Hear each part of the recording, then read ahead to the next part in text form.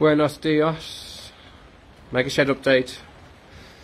I got the roof on at the weekend after I got back from Spain Saturday morning, feeling quite rough. Thought I had a cold, turned out to be COVID. But I had to use the window in the weather to get the roof boards on, and I've got the rubber roof on the top. I haven't got it stuck down yet. I'm just letting it relax and get the creases out of it, and waiting for a window in the weather again to get the adhesive on. So I've got some of the trims just screwed on temporarily to hold the edges down in the wind. It's been gusting 40 miles an hour in the night and it's not come off, so that's good.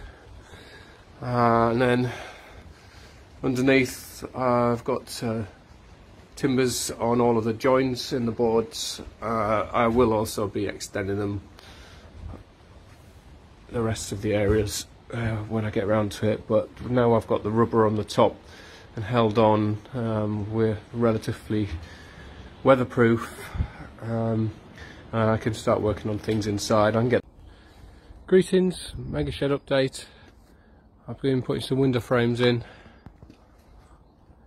Oh, these are the massive long frames that I cut up.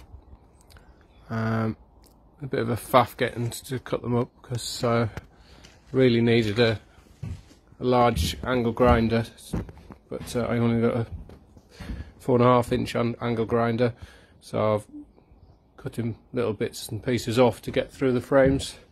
I finally got them in. So I've just got these in, a couple of screws in and mocked up.